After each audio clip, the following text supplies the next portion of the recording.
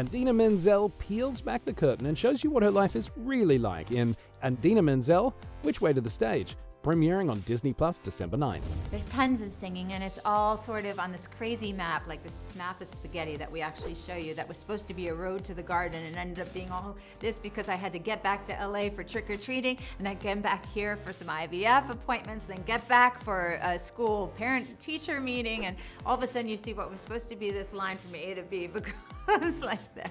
The special also shows how she got to where she is, including the highest of highs Let it go, let it go. and the lowest lows. So you think it's happening, but I sold no records and then I got dropped. I just kind of start all over again. I find that the mistakes that happen are usually really fortuitous in our lives. They teach us something, they make us accessible and vulnerable to other people, and then other people can connect to us better.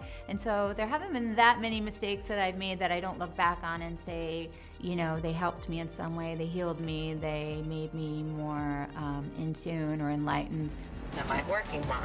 Love you, Walker. Are you a Broadway girl or are you a pop girl? Who are you? What do you want to be? We need to, as creative people and artists, to be willing to make ourselves vulnerable. I feel like it was my way of sort of giving people permission to or not be so hard on themselves.